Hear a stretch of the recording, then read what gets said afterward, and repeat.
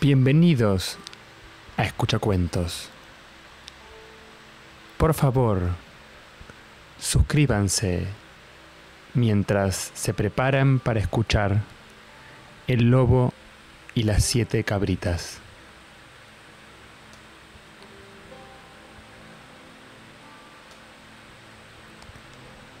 Érase una vez una vieja que tenía 7 cabritas y las amaba con todo el amor que una buena madre puede tener por sus hijos. Un día, ella quiso ir al bosque y conseguir algún alimento. Así que llamó a las 7 y les dijo: «Queridas hijas, tengo que ir al bosque. Estén en guardia contra el lobo. Si él llega a entrar, las devorará, piel, pelo y todo. El malvado, por lo general, se disfraza, pero ustedes lo reconocerán enseguida, por su voz gruesa y sus negras patas». Las cabritas dijeron: «Querida mamá, tendremos cuidado de nosotras mismas. Puede salir sin ninguna ansiedad».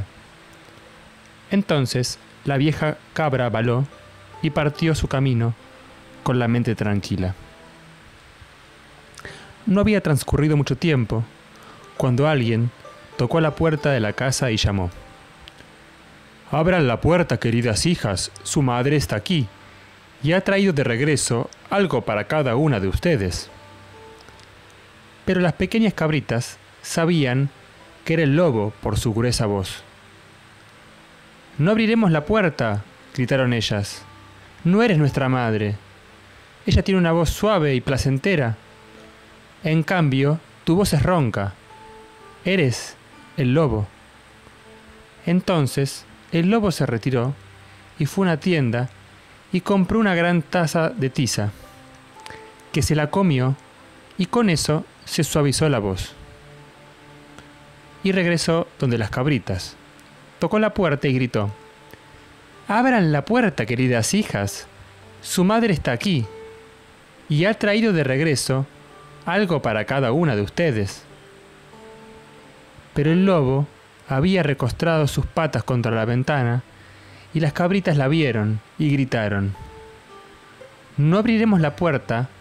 Nuestra madre no tiene patas negras como las tuyas. Tú eres el lobo». Entonces el lobo fue donde un panadero y le dijo: «Me he herido los pies. Ponme un poco de masa sobre ellos». Y cuando el panadero hubo cubierto sus pies, corrió donde el molinero y le dijo: «Rocíame un poco de harina sobre mis pies». El molinero pensó para sí mismo: «Este lobo piensa engañar a alguien», y se negó. Pero el lobo dijo: «Si no lo haces, te voy a devorar». Entonces el molinero se asustó y le emblanqueció las patas. Así, el malvado fue por tercera vez a la puerta de la casa, tocó y dijo: «Abran la puerta, queridas hijas, su madre está aquí y ha traído del bosque algo para cada una de ustedes». Las cabritas gritaron: «Primero muéstranos tus patas, para saber si es nuestra querida madrecita». Entonces él puso sus patas en la ventana y cuando vieron que eran blancas, creyeron todo lo que le dijo era cierto y abrieron la puerta. Pero ¿quién entró? Sino el malvado lobo. Ellas se aterrorizaron y buscaron dónde esconderse. Una bajó por la mesada. La segunda se metió dentro de la cama. La tercera dentro de la estufa. La cuarta en la cocina, la quinta en el armario, la sexta bajo el fregadero y la séptima dentro de la caja del reloj de péndulo. Pero el lobo las encontró y sin ninguna ceremonia, una a una, se las fue tragando. La más joven, que estaba dentro de la caja de reloj, fue la única a la que no encontró. Cuando el lobo quedó satisfecho con su apetito, salió y se recostó bajo un árbol en el prado verde y se quedó dormido. Poco después llegó la vieja cabra a casa de nuevo. ¡Oh, qué panorama el que encontró en ella! La puerta de la casa permanecía abierta, la mesa, las sillas y las bancas todas tiradas por el suelo, el fregadero quebrado en pedazos, los edredones y las almohadas quitadas de las camas, llenas de sangre. Ella buscó a sus cabritas, pero no encontró a ninguna. Las llamó una a una por su nombre, pero nadie contestaba. Al final, cuando llamó a la más joven, una vocecita gritó: «Mamita querida, estoy en la caja del reloj».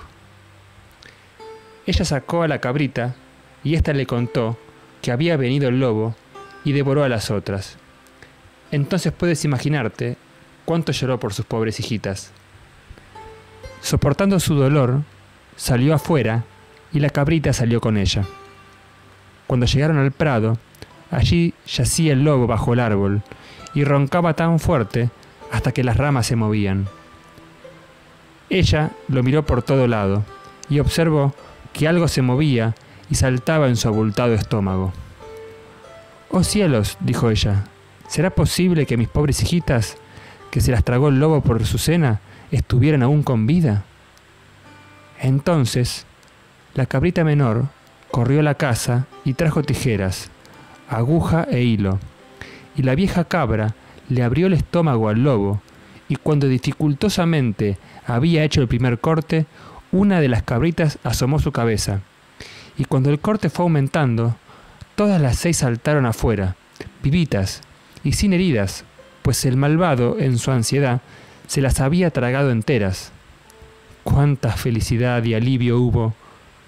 Abrazaron a su querida madre y saltaban como un marinero en su boda. La madre, sin embargo, dijo: «Ahora vayan por algunas piedras grandes y le llenaremos a la malvada bestia el estómago con ellas, mientras sigue dormido». Entonces las 7 cabritas le trajeron rápidamente las piedras y pusieron tantas como pudieron dentro del estómago, y la madre le cosió de nuevo a la mayor velocidad, de modo que él no se diera cuenta de nada y no notara ningún cambio. Cuando al fin el lobo despertó, se paró en sus patas y las piedras en su estómago lo hicieron sentir sed, y quiso ir al pozo a beber. Pero cuando empezó a caminar y a moverse, las piedras en su estómago pegaban unas con otras y sonaban. Entonces gritó: «¡Que tumba retumba dentro de mi pobre panza! Yo pensé que eran 6 cabritas, pero no son sino piedras en danza». Cuando llegó al pozo, se paró en la orilla, y cuando justo se agachó a beber, las pesadas piedras lo hicieron caer adentro. No tuvo ayuda alguna y se ahogó miserablemente. Cuando las 7 cabritas vieron aquello, llegaron corriendo al sitio y gritaron en voz alta: «¡El lobo ha muerto! ¡El lobo ha muerto!». Y danzaron llenas de regocijo alrededor del pozo junto a su madre. Esta es la historia del lobo feroz y las 7 cabritas. Ahora me pongo a reflexionar sobre lo incrédulo de esta historia en el momento en que agarran al lobo y le cortan la panza sin que se dé cuenta. ¿Eso cómo puede ser posible? Aparte, ¿qué necesidad de poner las piedras? Ese sed de venganza. Este cuento es terrible, es terrible. Y tampoco se puede soportar que efectivamente el lobo se coma las cabritas para estos chicos. ¿Qué pasaba si se las comía? ¿El lobo se alimentó? No, pero hay que rescatarlas vivas, unas cosas incrédulas. Chicos, por favor, estas historias, ¿viste? No se las terminen de creer.